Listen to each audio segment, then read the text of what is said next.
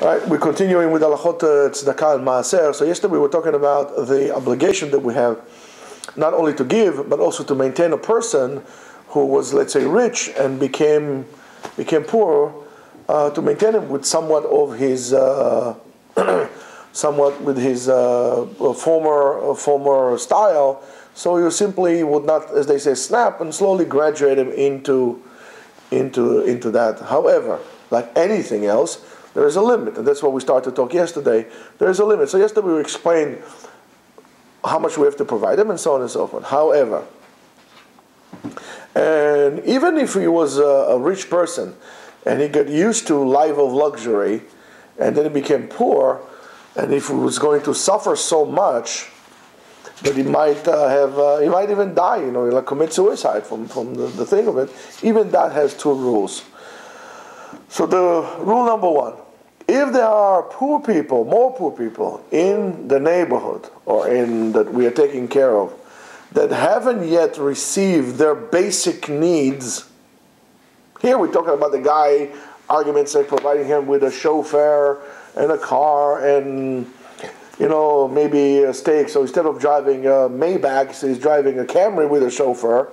And instead of having a foie gras from France with caviar from Russia, so we're gonna give him some tarama salata from some egg salad with the fish egg salad or Matthias. I think it's probably better, and you get the drift. However, when there are people who haven't yet met the basic needs, they get the go ahead, because that's the klal. Ha'ani yoter kodem. If I need to evaluate who to give more money, whoever is more poor gets first. Okay, whoever is more poor gets first. Therefore, after we supply them with their basic needs of all the poor people, whether it's food, clothing, housing, and education of the children. Education of the children.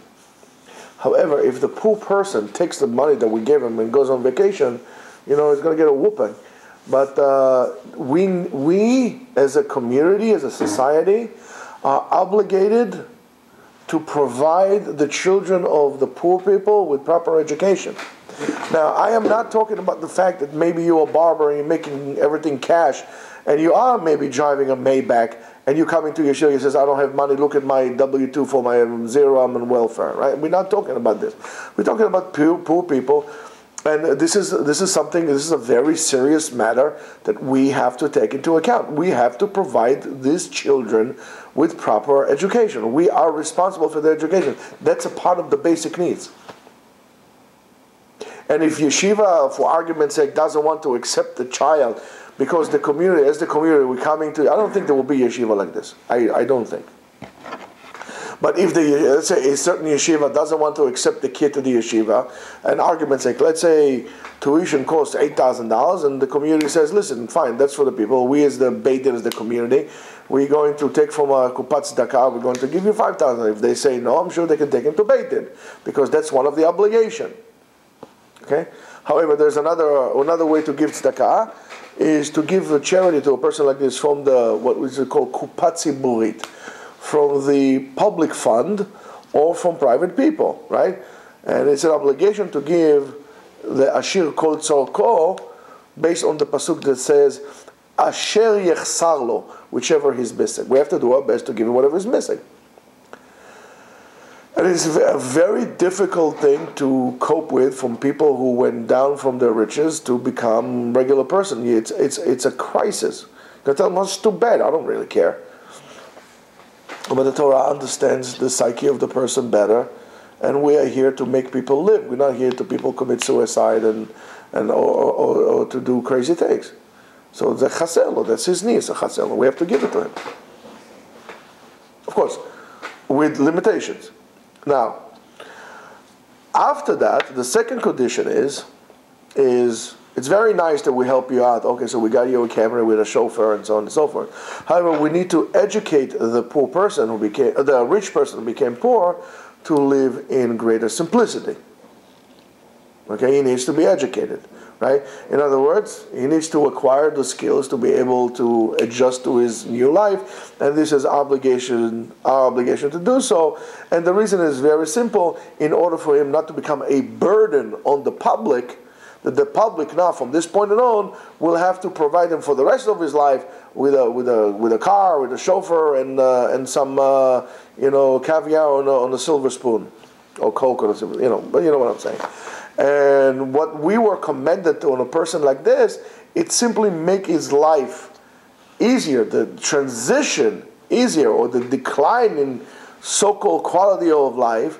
We should make it easier until he gets used to it. However, if we're going to take care of this rich person for a long time, right? It's going to become a problem, because we're going to eventually hurt the other people who really need it when he isn't used to luxury, so he's going to do it. So we have to use a certain common sense when it comes down to that. However, if we're going to say, well, Hillel Zaken, ran in front of the guy. He couldn't find him a guy to run in front of him. So let's call it the chauffeur. So Hillel Zaken became the chauffeur for him. So the Torah would say is just lifnim mishurat hadin. He wanted to go the extra mile. If I can't do it, I can't do it. I'm sorry. There's no way we could provide it. In other words, if there are a lot of poor people in the neighborhood, however, we're going to be helping this person or help the rest of the people. So with all due respect, I can't do it because there's very thing. Of course, if you want to do something lifnim mishurat hadin, you could do so, but you're not obligated to do something like that.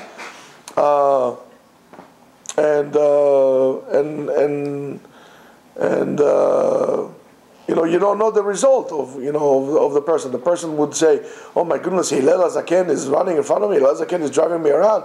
I gotta adjust to my situation." So he did it. There's you need to evaluate. It's not a blank check across the board for everything. As much as we have to be accounted for the responsibility that we have for the poor people, those people have to understand that as well, and need to do something about it. In other words, they cannot sit there and says, "No, I don't want to work. It's easier for me to get paid." That's not good. The Torah sees that as a very dangerous mahalach to be in. The Torah and Chachamim always sought to have a person's independence as a something to praise and to strive for. Not to be dependent on handouts from other people. And it's a very big concept in Halacha, in the Rambam, in some other poskim, about not to become a burden on the tzibur. Of course, we are not getting into the discussion of people learning in Kollel, and we're not talking about this. It's a totally different discussion, and it's absolutely not the argument that most people are making. Okay? However, I do have to say that if somebody says that the guys who learn in Kollel, and the guys who are serious learning in Yeshiva and learning in Kollel, they're mamash moser nefesh to the continuation of the Torah. If somebody tells you that they are leeches that enjoy handouts from people in somebody else's back, you should tell them, well, they're willing to do something that now you're willing to do. They're willing to mamash be, sacrifice everything they have for the continuation of Torah, which you're not willing to do. So therefore, it's your obligation, it's your honor to give them the money. You should see yourself as a tremendous zchut on your behalf that you had an option to help people like that. And if this is your attitude, you get a big problem. You don't know what it is, how hard it is to sit down in Kollel for 12, 13, 16 hours a day and to get paid $1,000 a month. Okay? I'm sure if you could, you would switch.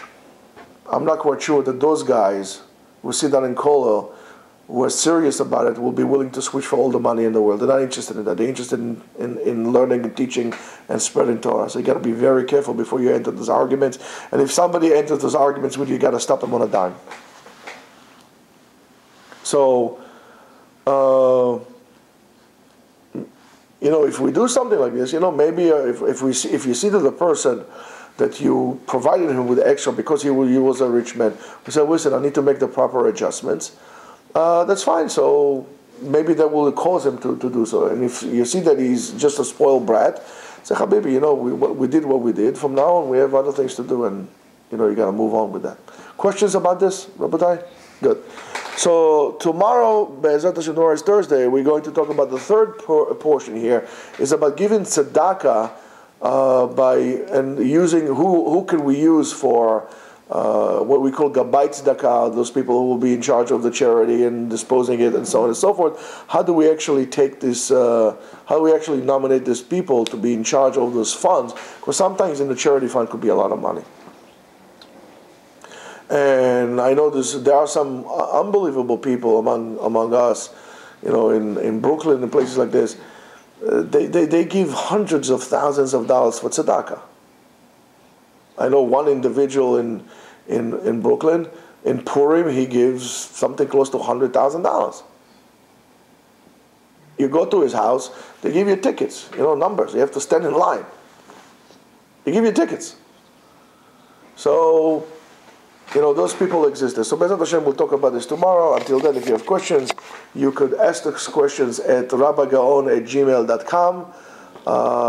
And you can go to, I'm sorry? Go find me account? Go fund me? Okay, whatever it is, I don't know what it is. He's saying go find me an account. Fund, okay, fund. Okay, fine. So you can look us there also. I don't know even what it is.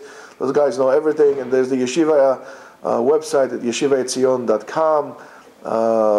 Look us there, promote us there, share the wealth, spread the words, and have a great day.